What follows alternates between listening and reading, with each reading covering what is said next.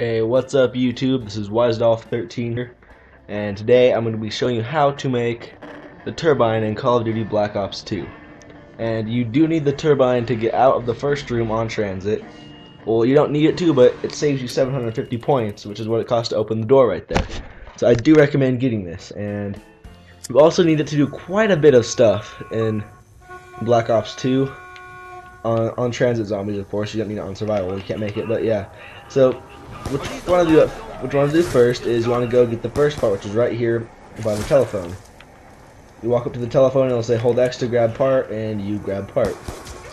And then you want to add it to the workbench, which is right here, right there.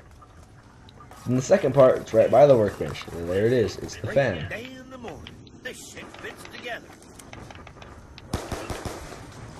And yeah, so you want to add the fan to the workbench right there. Right, as you notice, that door next to me, or like right here, says you will need a source of power, and you need the turbine to open it, or else you have to pay 750 points to just get out of this first room.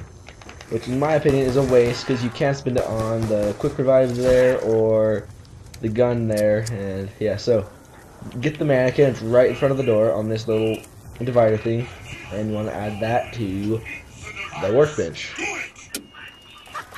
There you go. You got your turbine. And how to use the turbine? You press up on the D-pad to use it, and then you press right trigger, or if you're on a PS3 R1, to place it, and it will open the store right here. Then you have to take it over here, put it on this one right here. It will also open this door. Then there you go. That is how you make a turbine in Call of Duty Black Ops 2.